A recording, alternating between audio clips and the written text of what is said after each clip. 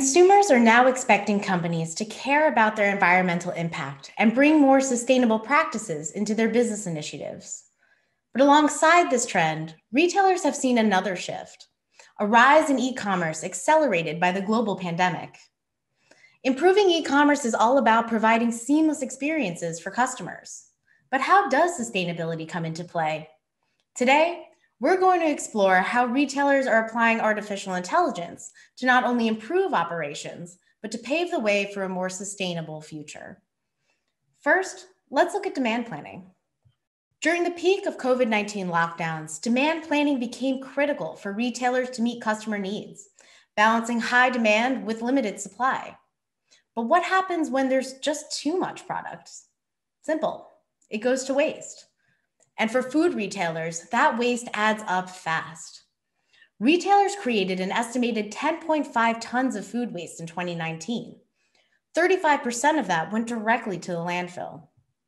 Artificial intelligence can reduce surplus ordering by analyzing data like store traffic, perishability, shopping patterns, weather, and other historical trends, allowing retailers to more accurately predict or forecast shifts in demand and how it translates to factors like shelf life and availability.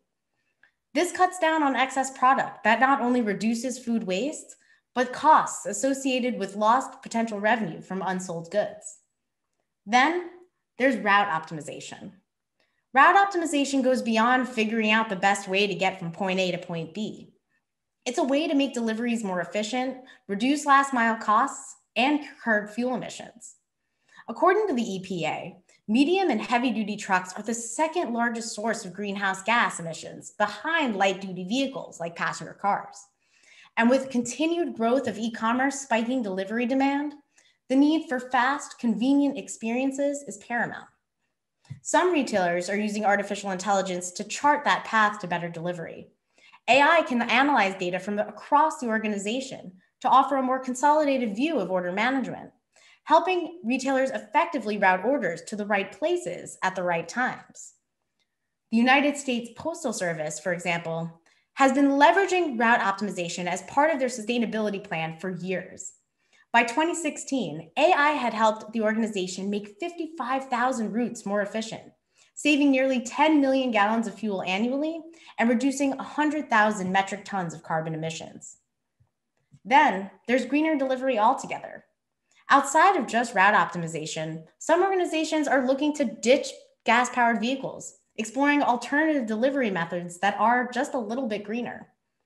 In March 2021, for example, FedEx announced an ambitious plan to go carbon neutral by 2040, a plan powered largely by a commitment to converting their fleet to electric vehicles. Other companies are taking to the skies. Retailers like Amazon, Walmart, and more recently Kroger are piloting drone delivery, with goals to cut down on delivery times while keeping the roads just a bit more clear. And then there's autonomous vehicles. Brands like Postmates and Domino's are exploring whether these electric-powered options can help deliver things like pizza or groceries. And finally, there's working with consumers. Increases in e-commerce delivery simply means more boxes, and ultimately more of those materials that end up in the trash, or even worse, our environment. The e-commerce packaging market is expected to produce more than 4 billion pounds of plastics by 2025.